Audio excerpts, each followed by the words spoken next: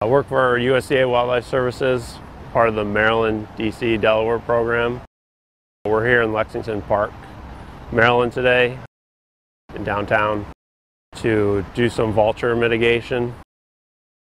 We're about 2 miles as the crow flies, or in this case as the vulture flies, from one of the active runways, NAS Pax River.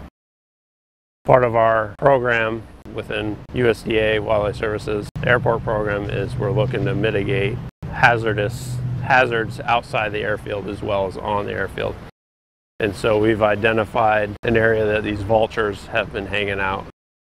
So today we did some harassment efforts where we shot off some pyrotechnics, and we'll later be hanging effigies to further try to mitigate the hazard that these birds present to aircraft.